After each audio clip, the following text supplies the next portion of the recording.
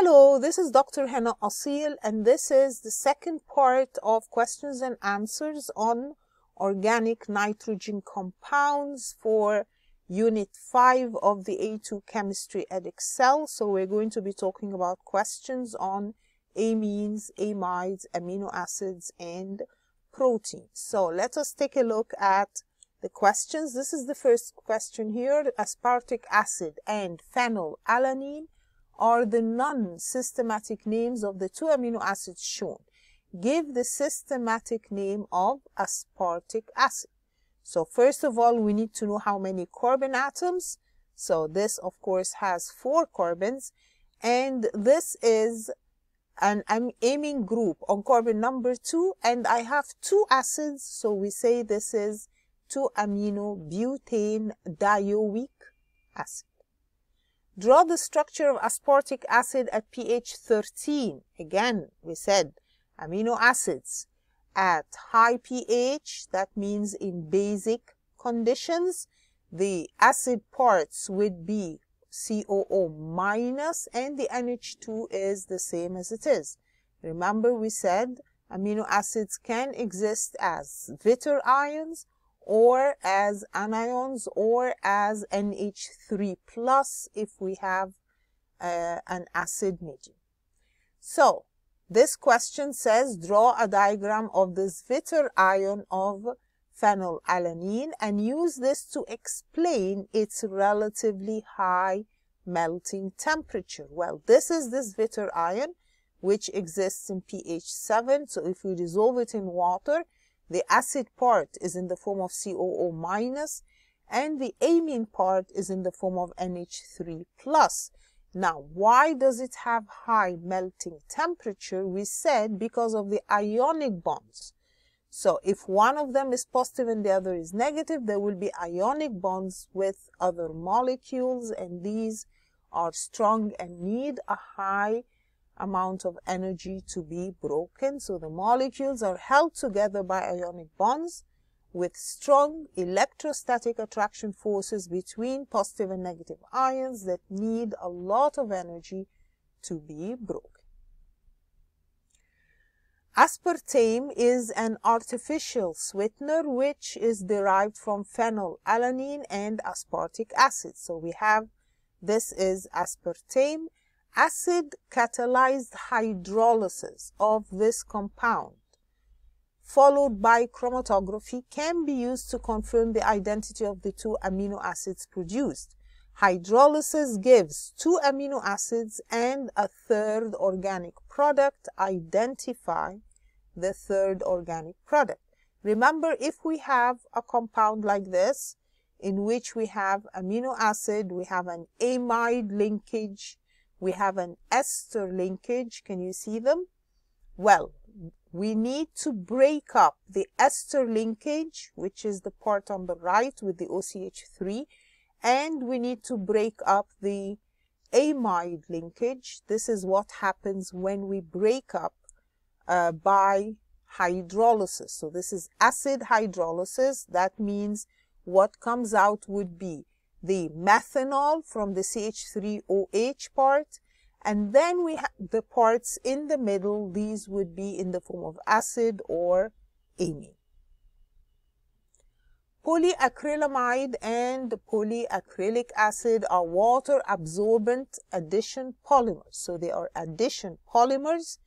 They are made from this monomer. What is the IUPAC name for this monomer? How do we name this? This is first of all an amide. It has a C double bond O NH2, so that's an amide. It has 3 carbons, and we're going to start numbering from the C double bond O, and that means at carbon number 2 I have a double bond. So this is 2-propenamide. Explain why the PAM that is drawn up there is able to absorb large amounts of water. Well, this has what? It has a double bond O and it has an NH. So these can form hydrogen bonds with the water. So it forms hydrogen bonds at the C double bond O and at the NH. So several hydrogen bonds with water. This allows it to be miscible with water. The repeat unit for a polymer found in instant glue is this. The structure of the monomer would be what? How do we get the structure of a monomer from a polymer? Obviously, this is an addition polymer, so it's made from monomers that have a double bond. In order to get the monomer, you remove the bond on the right, remove the bond on the left, and put a double bond in the middle. So this is my monomer. And the question is, which of these choices is this one? If you look at A is the choice that we should use, and this would be the monomer that would be joined together with many others like it to form the polymer on top. This compound is an addition polymer again, and the average molecular mass is 90,000 of the polymer. Draw the structure of the monomer. Again, how do we draw the monomer? Remove the bond on the right, the bond on the left, and put a double bond in the middle. So this is the monomer. And then the question says, calculate the number of monomers needed to make one molecule of the polymer with a molecular mass of 90,000. So this was the monomer. We try to find the molecular formula of this monomer. So we count the number of carbons, hydrogens, nitrogen, oxygen. This is the formula of the monomer. I get the molecular mass of that monomer. And we know how to get molecular mass. So molecular mass of the monomer is 111. And the question is, I want to know how many of them in the 90,000 molecular mass. So 90,000 over 111, this means that I have 811 of these monomers. And remember, he wants the answer to the nearest whole number. Okay, another question. State what is meant by condensation polymer. Again, what do we mean by polymer and what do we mean by condensation? Remember, a polymer is a long chain molecule made by joining many small molecules together. So these small molecules could be diamines or diacids or diacyl chlorides. The monomers have active groups on both ends and are joined together by the removal of small molecules. So if I want to join these two, the diamine and the diacid, to form a polyamide, we remove H from the nitrogen or H from the acid. That means I'm removing a molecule of water, and I join the nitrogen to the carbon. So this is how the monomers are joined, by removal of small molecules such as water. Then this question says the structure of nylon 66 is shown. Nylon 66 is made from two monomers. Deduce the structural formula of these monomers. So first of all, in order to determine the monomers, we need to break up the molecule at the amide linkage.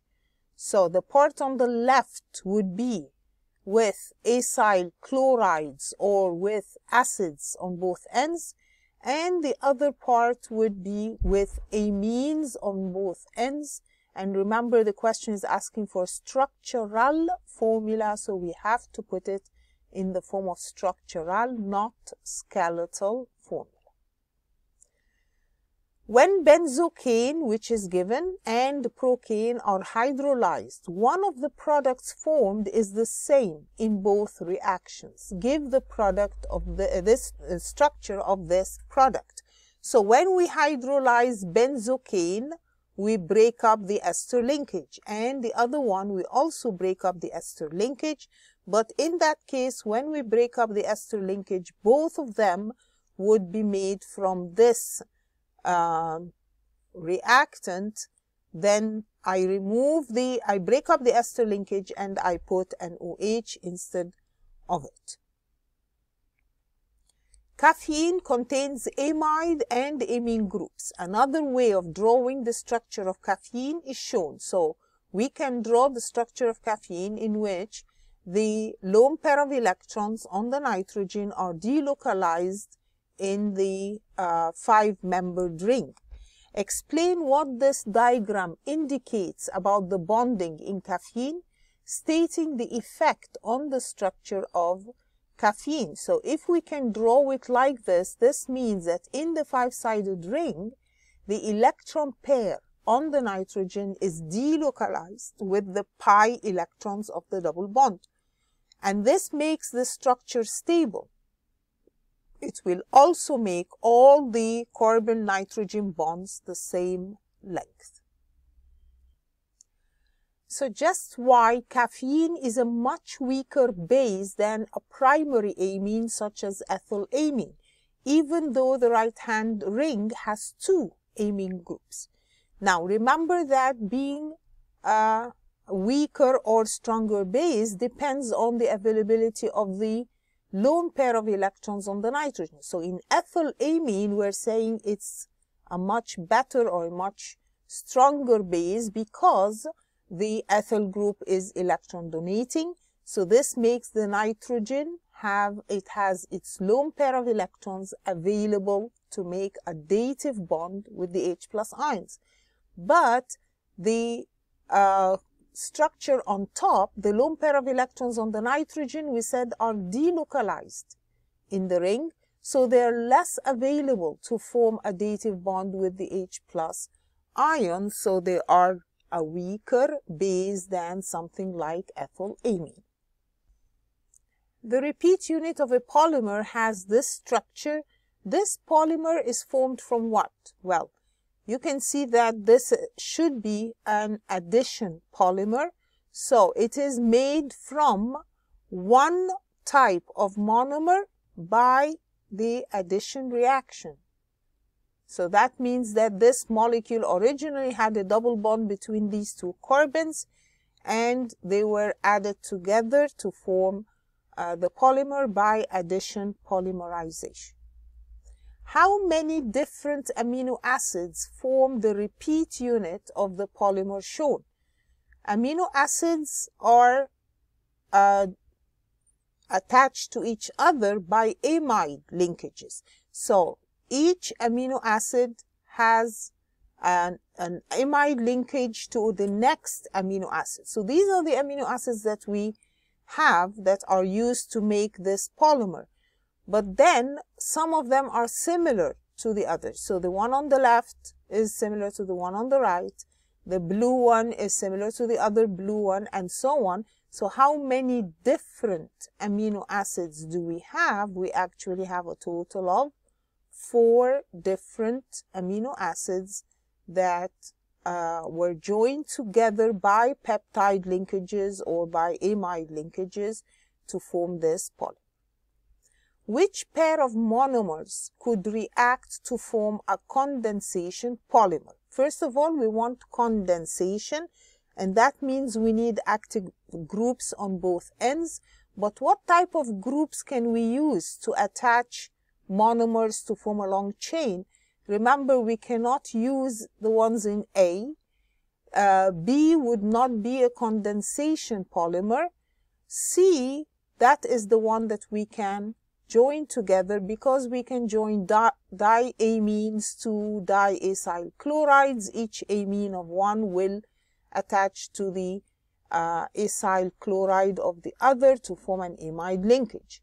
I cannot use D because amides, I can use acids, diacids, but the diamide cannot be used to make a polymer. It would not react with the acid group. Which type of compound cannot be a monomer? Again, we said monomers could be, remember we're trying to form polyamides. Polyamides can be from amino acids or from diamines with diacyl chlorides, but I cannot use amides as monomers. We can use monomers, amino acids, diacyl chlorides, diamines. Amides cannot be used to form polymers. Draw the structure of the dipeptide formed between phenylalanine and aspartic acid. Dipeptide means I'm going to join 2 of them together. So I want to join what? I want to join phenylalanine, the structure that you have up there, and aspartic acid in order to form aspartame. So the structure of the dipeptide would be, when I join from the amine group of one to the acid group of the other, this would form the peptide linkage required. Okay. Which pair of monomers can form this polymer?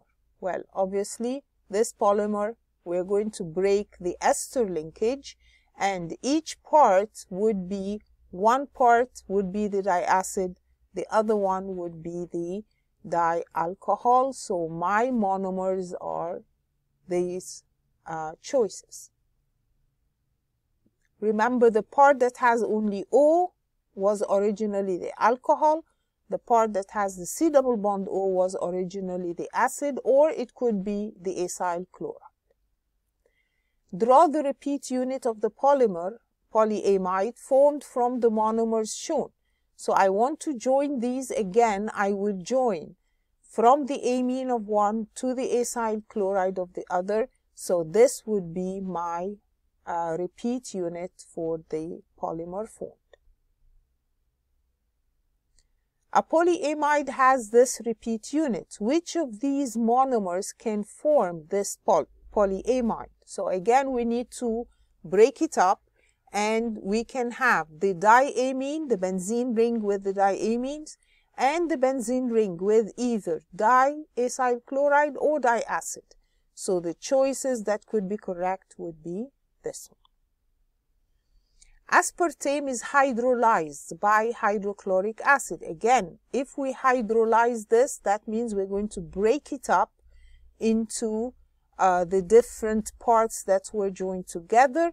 We break it at the amide linkage or the ester linkage, or both actually. So an amide linkage would be broken to form that part on the left. So instead of NH, I have NH2, and the O would be an OH. And then the part on the right, again, the C double bond O would be acid, and I'm left with that methyl group down there. That methyl group was originally an alcohol, so that when it reacts with the acid of the other part, it forms the ester linkage. Again, what's the repeat unit of the polymer formed from this compound? So in order to draw the polymer, what do? The double bond in the middle becomes a single bond. We have a bond on the right and a bond on the left. So which of the choices is this diagram? Then that is A. That would be the structure of the polymer. Again, if I have this polymer formed by condensation reaction, and we're being asked, predict the structures of the two monomers that produce this polymer. Again, we break the amide linkage and we want to form two amino acids. So breaking the amide linkage, the C double bond O will be an acid, and the other part on the left would be the NH2, and then the second unit would be this with the NH2 and the acid. Where you had C double bond O, that becomes an acid, and where you have an NH, that becomes an NH2. The diagram shows a repeat unit of an addition polymer used in some food wraps. It is formed from two different monomers. Which parts are two different monomers? If you look at this, these are the two parts that were two different monomers, and in order to get the monomer, we remove the bond on the right, the bond on the left, and put a double bond in the middle. So that means this would be one of my monomers, and the other one is the one on the right with a double bond in the middle. And that's the end of this part of the questions. I hope this was useful to you, and thank you for listening.